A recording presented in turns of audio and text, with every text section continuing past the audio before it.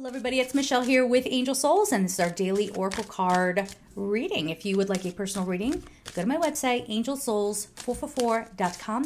I also have a blog over there, so you can go check that out. And if you like this content, please make sure that you are subscribed. Hit the notification bell, because a lot of people were not doing that. And then they'll come back going, I'm not getting notifications, because you got to let YouTube know that you're okay with getting notifications. So hit the notification bell. And like, share, comment, all that good stuff. And remember that for every YouTuber that you visit, okay? All right, fluorite learning. Now, this is wonderful, but fluorite can also be about prosperity. It can help you learn how to be smarter with money.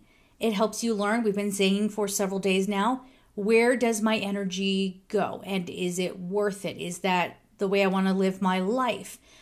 This is learning maybe a new path. We just had life purpose come up in one of the other videos, but this could be the kind of thing of, I'm learning what my bad habits are.